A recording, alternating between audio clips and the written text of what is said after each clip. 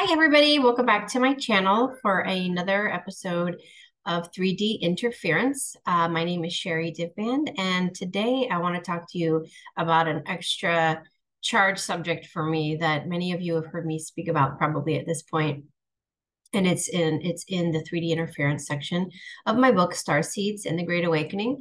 And it's kind of a passion subject for me because it really is energetically charging a lot of people, including myself. And I think that it's important that people are aware of this agenda. And so I want to go through it today and some of the things that are inserted within the woke agenda and the purpose and kind of where they're going with it and why they are pushing it. And so the woke agenda, really what it is their the 3D dark players, the powers that were, that's breaking down. It's their version of the reality that they want to create to perpetuate divide within the community. And so they are instilling a lot of different narratives in order to divide people. So religion is starting to break down in the sense that people are starting to wake up to religion and the lies within the religion, and people are recognizing that it's a control element, and it's a way that these dark players have created divide all over the world based on this religious structure, so that people essentially don't like each other if they don't follow the religion that they're in, or they won't allow their families to communicate with people that are not within the same religion. And so all the while, a lot of these religions are saying the exact same thing and encouraging the same thing and the same values, but at the same time, they're manipulating people into this divide of they're better than others that are not within that. And so that when things get that extreme, it turns into a cult when there's exclusion and they put down anybody that's not within that belief system. So when I think over the last 10 years or so, there's the dark players started to see the religion, newer generations not following the religion as well as or as efficiently as previous generations. So they had to create other divides within the community. So this woke agenda is a spinoff of the New Age movement. So spirituality is spirituality. It's about how we evolve, how we connect to the higher aspect of ourselves, how we recognize that there's more to this reality than just ourselves, how we have more than one aspects of ourself, and there really isn't a title for it. It's just enlightenment. It's our evolution. So when again, the dark players, to rewind even more, when the dark players started to see through first the baby boomers, who were the first kind of the first line of indigos, free love and spirituality became peace, and all of this became a kind of to them a virus within the matrix. They, of course, they combated it with alcohol and drugs. So that movement kind of shifted to where it started from. But this agenda that they created, from this free love movement and these people coming in and wanting to be more in peace, they created the new age, kind of the new age agenda, which was, okay, we see that people are becoming more spiritual, or people are more spiritually open or aware. So how can we combat this? Let's insert key players within the new age community so we can control the narrative. So I won't ever put any names out there. I don't want to get in trouble, but they inserted big names. Just think about who these people are, who they hang out with, where they get their money from, and you can figure it out yourself. I think most of you already know at this point. So early 2000s, they had a lot of these new age spokespersons, I guess, if that's how you say it, like these spokespeople that I can't speak English, that would like make it big, and everybody knew who their names, and they were in every book, and they had so many books, and so this was the way that they could kind of control what direction people went with their spirituality, and then they can insert lies here and there without people realizing. So they were being misguided. And then gurus became a big thing. Oh, everybody has a spiritual guru. All that's doing is taking the power from the priest to the guru now. So again, they are able to insert their level of control in varying different ways, in order to keep control over everybody and keep this divide going. And even within the spiritual community, back when I was much younger, just getting involved in it, I could see the hate involved in, and one spiritual guru saying something bad about another one. And I thought, well, that's not very spiritual of them. And I always found that to be an issue for myself anyways. So I was very careful who I listened to back in the day. But there were some that were, whoppers for me, where I was like, wow, I bought all of her books. Literally, I had every single one, and of certain authors, and I found out later who they were socially in bed with and energetically in bed with, and I was just appalled. But again, it's just part of the learning, and that's how they get to us. So they see us going in a spiritual direction, and they are going to infiltrate it in any way they can, and then invert the truths of it and distort things. But you don't know what things they're distorting, just certain things. And they feel like they have the last laugh, and they did for a while, but not really anymore. So they've always had this ability to insert their narratives or their agendas when they see something good happening. So the New Age movement was a big one. And then now we started hearing people say woke, everybody's woke. Yeah, that was the big thing like 10 years ago, 5 years ago. A couple of my friends would always talk about, oh, you're so woke. And I'm like, what is woke? Obviously, I knew what it was. It's a rhetorical statement that I'm making or question, but again, I was like, why is there titles for this? This is turning out to be more of a slang term that has zero meaning behind it. It's just something people say, and it sounded very new agey in that aspect, where it's more of a narrative or an agenda behind it. And sure enough, that's exactly where it went, because now we are in 2023, where everyone's talking about woke this, woke that, and again, it's exactly what I suspected it to be. It's a play on the spiritual movement of being awake. So awake is truly a spiritual evolution. Everybody has their own spiritual journey and their own spiritual timeline. No one is better than anyone else. And people also have lessons to learn as part of their spiritual awakening. And people forget that. So some people took the long path on purpose, and then other spiritual people or people who feel that they're spiritual, they look at others in judgment and say, oh, what's wrong with them? Why are they there? Why are they doing that? What they don't realize is that person probably chose to some degree, maybe we don't know, but many do choose that path. They chose the long route. They wanted to have that experience. They wanted to learn the hard way, even sometimes. And we don't even know all the other elements of who they've chosen ahead of time to have in their life to teach them those lessons. So you never can judge truly, because you don't know all of the facts. And even the people living their life themselves don't even know everything that they've chosen ahead of time. So being awake is just it's an evolutionary process. It's continuously evolving, and you're awakening. It could be through periods of your life.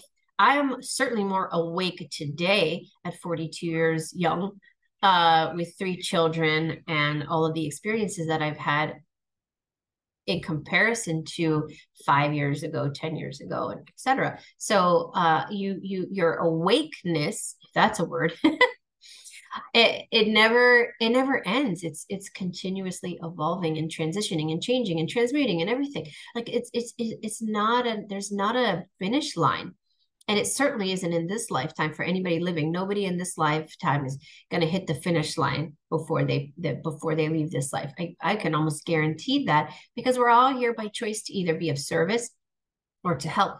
But to be at the finish line means that after this life, that we go and blend in with source again, and we've accomplished everything that our consciousness set out to do. I doubt it, and that's not a put down. That's just the reality. I mean, I think we're all continuously evolving and learning more. And just when we think that we've learned it all, we realize we haven't learned anything. And I think that's a beautiful thing. One of my favorite quotes I saw, or memes, was that pie chart that said a sliver of it was what you know, what you think you know, and then the rest of it was what you don't know that you don't know.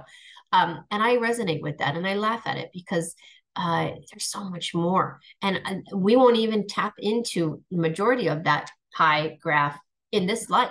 Or maybe we have, but in this life, due to our consciousness and these bodies and these brains, we can't tap into that other aspect of those fractals or that wisdom, either by choice or by design. So again, it's really hard to determine anyone's level of awakeness.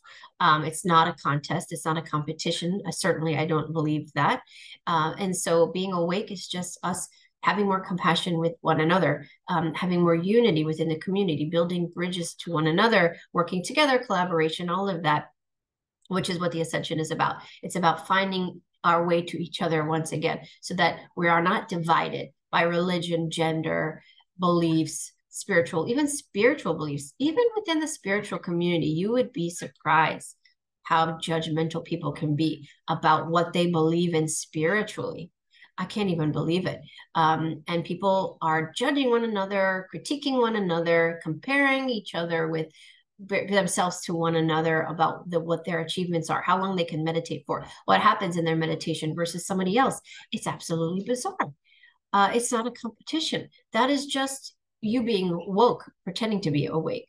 Spiritual bypassing is another mechanism of wokeness, because you just want to fake it and you want to get to the result that you feel you need to get to, compared probably from other people that you see, and you want to be like that.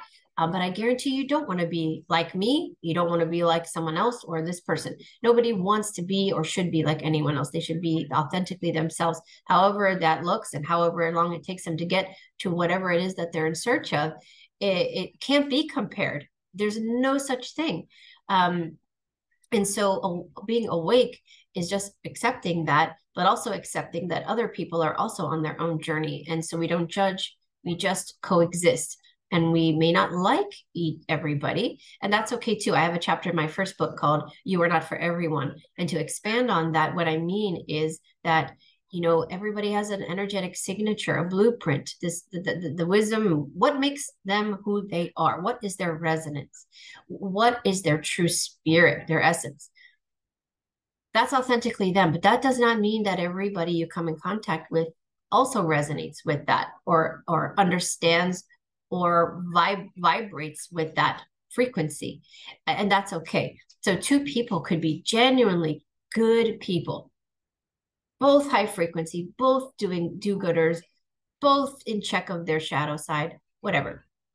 But that doesn't mean that the two have to like each other, because for whatever reason, the vibration that one is giving off just really disrupts the other.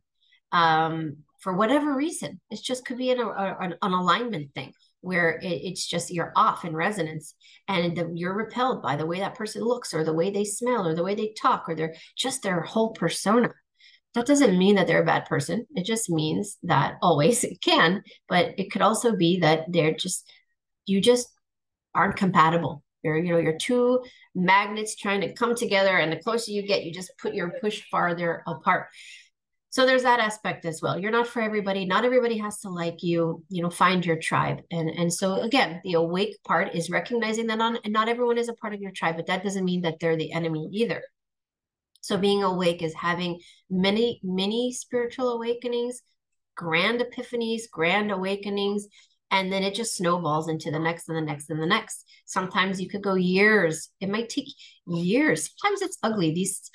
Being awake is not a pretty thing. It's not like you wake out of the bed gorgeous with your hair blow dried all the time and it's glamorous. There are periods where it's dirty and rough and difficult, and you just want to hide from other humans and be alone for months at a time, years at a time. That's okay, because that's something you need to do. Then there are times where you feel like a butterfly and you just want to fly free, and you're out and you're with humanity and everything is great. And so there's ebbs and flows. There's goods, there's bads, there's everything.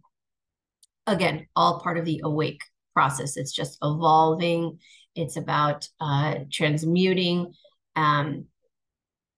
negative energy, old contracts, karma, things like that. That's being awake, but just being mindful also of others. Speak your mind. That's great. I always tell people, if you have a healthy throat chakra, wonderful for you. But if you hurt everybody in your path from speaking your mind, that is not a healthy throat chakra. That is you just saying what you feel and not having any mindfulness of how it affects others or how you're saying it. That is also important. That is another level of awake. Yes, you could speak your mind, but do you care or notice how your words affect others? Maybe you need to reevaluate the way you say something and notice that other people have feelings too, and that's also valid. So there's levels of, again, awake, of evolution, levels of consciousness, all meaning the same thing. And we can have epic wins and periods of time where we're like, sweet, I'm rocking this. And then something happens and you're like, man, I'm failing at everything. And and we all do it and we all have those periods, but we get back up and we say, I'm getting back on track. And then we work through it. And then we continue with being awake because it's a process and it doesn't end or start at any given point. It just continuously shifts, expands, retracts, all these things. And it can be uncomfortable. It could be awful. It could be tragic. And then it could be beautiful. And then it could be peaceful. And then it could be nothing and feel just, maybe you feel numb for a little bit. We accept all those versions of ourselves because they're all valid and they all have purpose. They all serve a purpose. So imagine if millions of people on the planet are all in that energy trying to do everything I just said. We have to hold the space for each other to experience those things as well, because that's their journey. So being awake is all of those things, accepting people for who they are, not trying to change them.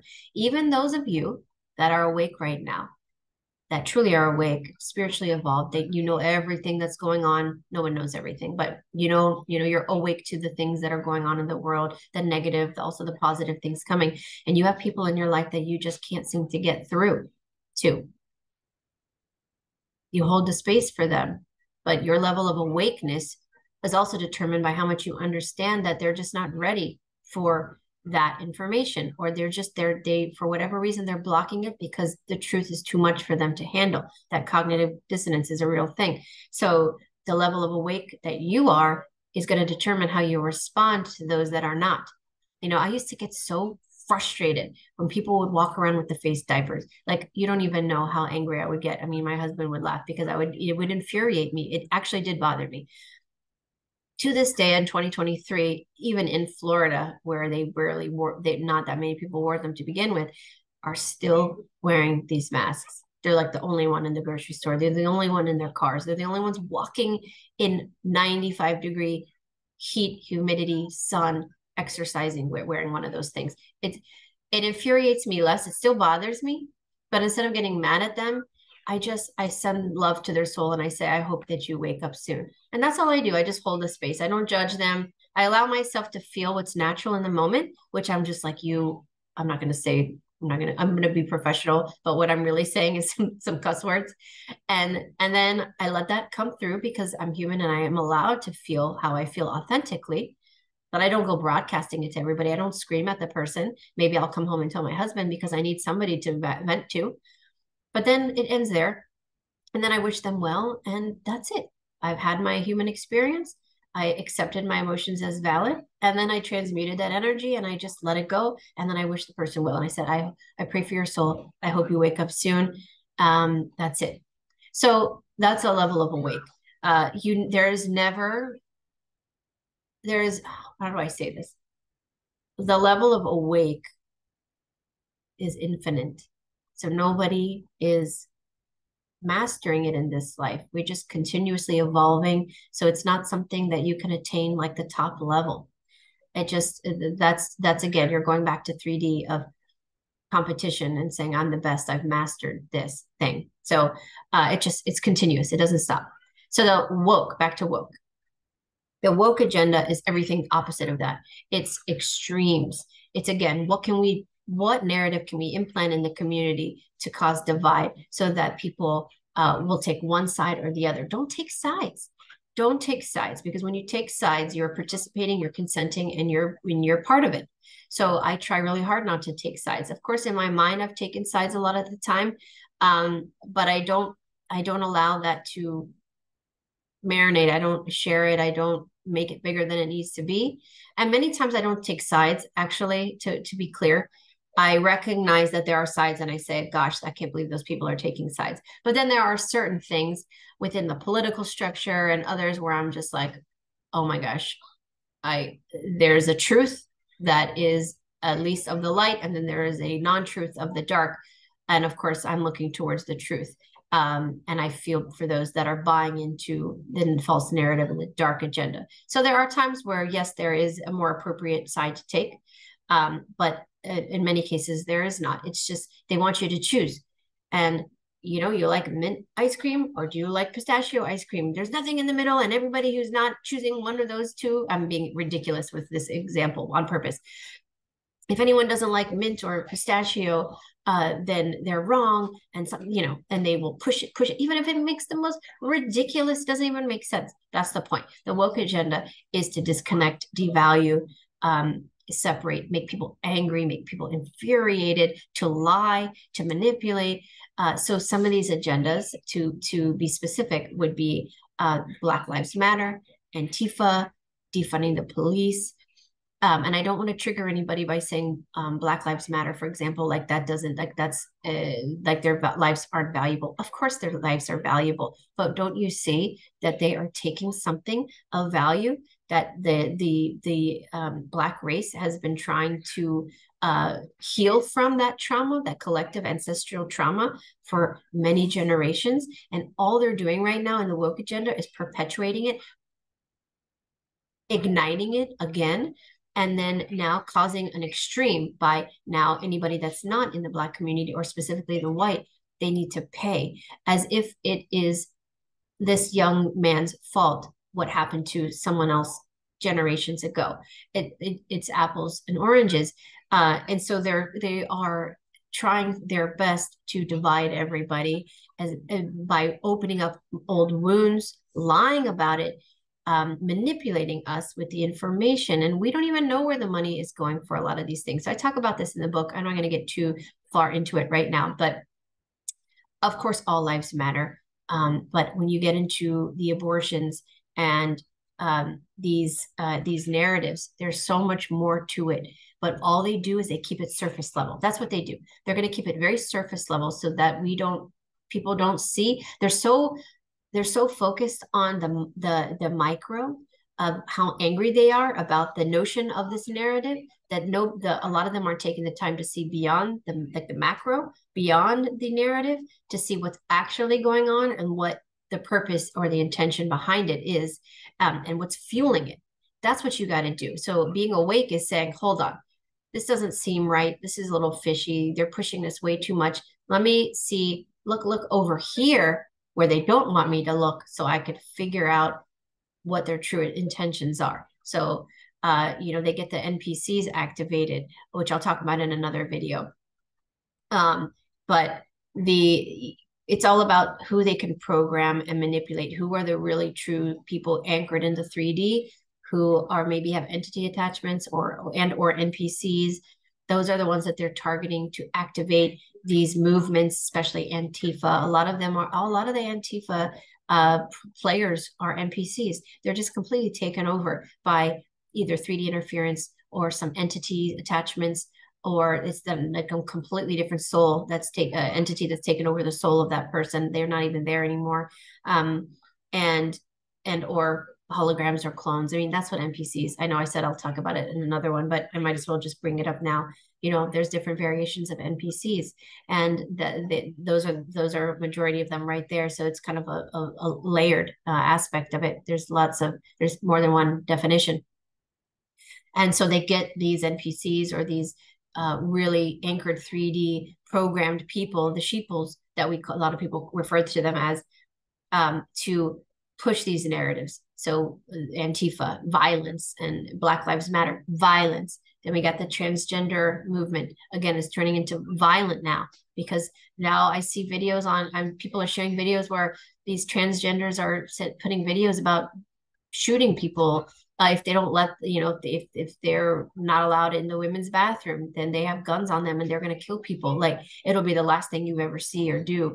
Now they're pushing it to violence, gun control. all about violence. It's all a manipulation. They're all lies. It's part of the woke agenda to take our guns away from us. See beyond the illusion. There's so much more that you aren't seeing. That they're focusing on the emotions of everybody. So it's that micro focus on the nitty details that they want you to focus on, so you miss everything else. So once you see through the illusion, people, like seriously, you never go back. And that's the beautiful thing. If you see through the illusion once, you're more likely to catch it moving forward, where you don't get fooled again. Everything suddenly looks different to you, and you are not as able to be manipulated as you once were, once you see through and then you see all the agendas and you're like, oh my gosh, it's so obvious. How come everyone else doesn't see it? And so one of the big ones I've been speaking about recently is also in the book, as far as the woke agenda, is breaking up the family unit. They're doing this at the root cause of the fundamentals of families. And I've talked about this a lot, so I won't get into it too far, but glamorizing divorce, pushing away from monogamy through sex magic, which was a video I already did where they tried to break up and disconnect families. So everything is divided. People are sexually promiscuous. Nobody is in a romantic relationship anymore. Less people are getting married, so they're creating less families. Or if they do, they're not together, so they're broken families. And so these children are susceptible to this programming and these agendas because they are able to listen to their teachers and other people in the community that take the place of the roles of their family members, because they don't have a foundation or a family. And then they're pushing the gender confusion, which is another woke agenda. Then that leads, gender confusion then leads to the extreme of transgender. And now these laws where children can have these sex changes really young, before they're even mature, without parental consent. So that's another agenda. That is an agenda within an agenda within an agenda, to ultimately get to transhumanism, where we are accepting that we are non-binary. We don't have a sex. We're not sexual. We don't have a sex, that dominating sex.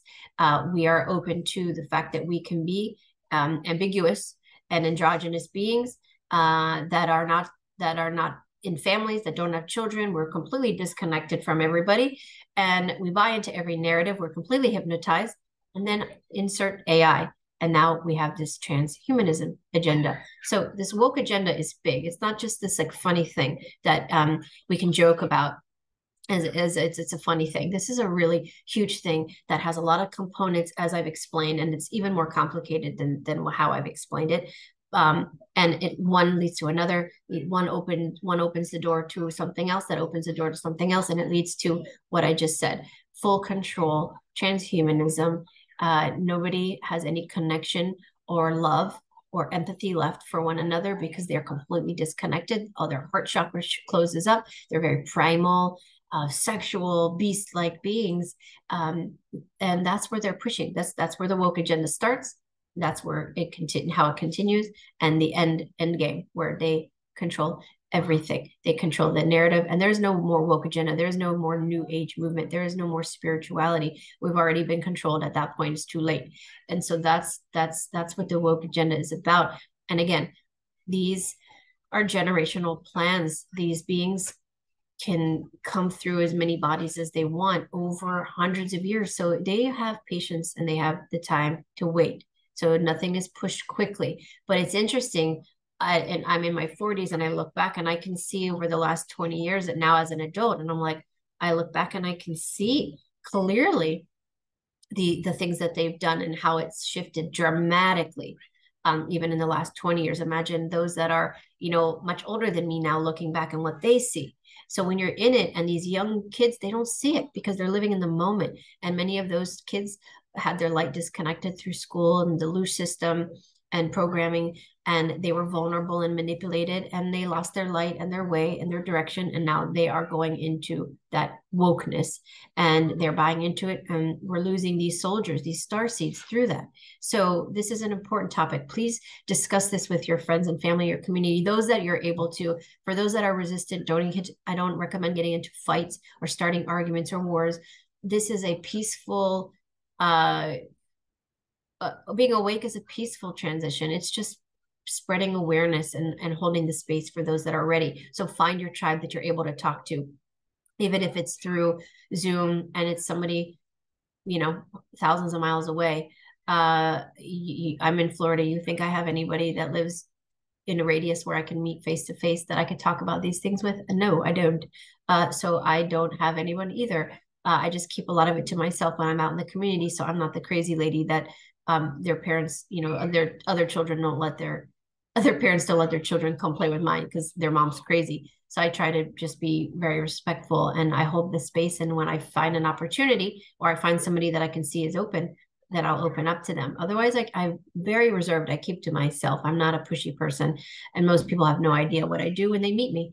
And I do that on purpose. But there are many people all over the world that I've met that I'm like, God, I wish you lived near me because we could be friends. And a lot of people are saying that. So unfortunately, if that can't be right now in the physical, there's phone, there's Zoom, and there's other ways that we can connect, even through this community right here. I tell you all of how I feel and what I know, and then you comment, and then we share. And this is how we build our own communities of like-mindedness, and this is how we help each other. But this woke agenda, in hindsight, I don't know why I didn't put this video out first, because it's extremely important and it has so many angles, so many levels to it that you wouldn't even believe. That is so much deeper than even what I wrote about, that I don't even have the words to even explain or articulate what I know or how I feel. So I just do my best to explain it, and hope that it causes an awakening within yourself for those of you watching it, or an epiphany, and it spirals from there. And we make different choices. We stand in our light and we are more empowered, and we say, I don't consent. And you don't buy into all of these narratives. And when they talk about it, you turn your head the other way and say, okay, what don't they want me to see? Let me look in a different direction. And then you'll find your way. You'll find something else even bigger. So I hope this information was helpful for you. And it sparks some conversation and some awakening within those watching this. Again, my agenda or my intention is never to put fear in anybody. It's simply to raise awareness, to awaken those that are ready for this level of awakening. And so much deeper than this, and there's so much more. And I know many of you are aware of how deep it goes. And I think that there's more that we don't even know about. So the level of awareness is, I think, at a trajectory that's probably cohesive for all of us in our highest good. So it can't be rushed. But I hope that my contribution is that I'm able to get these videos out so that it could help in some way. So please share, like the videos, share them. So you can support me by buying the book or sharing the book, letting everybody know if the book was helpful for you, rate it or review it, however that is. And let me know in the comments what else you want me to talk about if I'm able to. So I hope this video found you well today. Until next time, I'll see you guys soon. Bye, everybody.